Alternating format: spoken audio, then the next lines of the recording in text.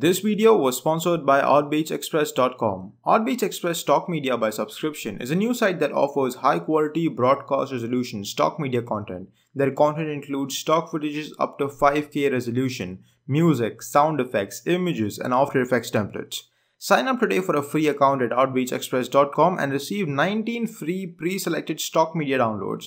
No credit cards, payments, or obligations required. Create your free account today.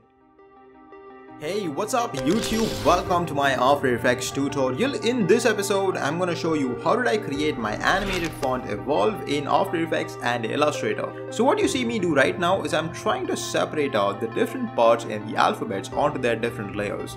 The reason I'm doing this is because this is going to make my life super simple when I take all of this for animation into After Effects. So as you can see, my layers panel is being flooded with different layers, and this is because every single alphabet on the screen is having their own 2-3 level part division. Now this is going to cause us to have a lot of layers, but this is going to give us a proper production quality.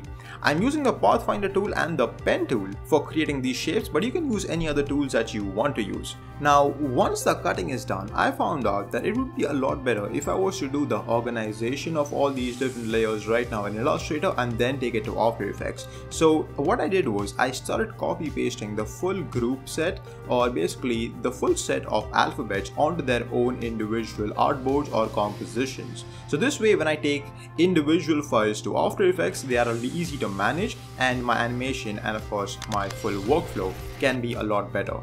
Now once you're done with all the copy pasting and saving individual files, you can bring all of them into After Effects and we can finally start the animation process.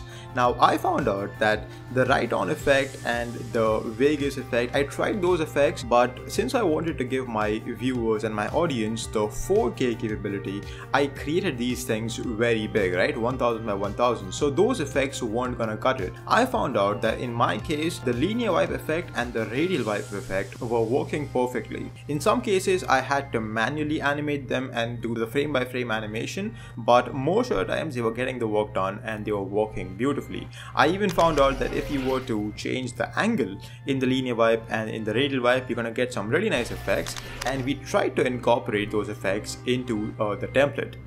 Now once the animation was done, I knew that I had to add some easy ease, but even after that the animation was looking a little plain. So what I did was I decided to add multiple layers of animation, and we could use the fill effect for changing the color.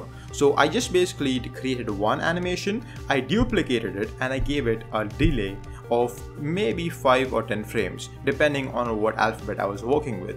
That was creating that perfect 2-3 layer animation, and since we are controlling the color with the fill, I created a color controller in all the main compositions. Now of course, motion graphics awesome people cannot be completed without side elements. For creating side elements in this project, I used the pen tool in After Effects for creating a boundary effect around the alphabet. So as you can see, most of the times I was working with linear shapes, but sometimes in the case of C, G, those kind of alphabets, I had to create the curvature.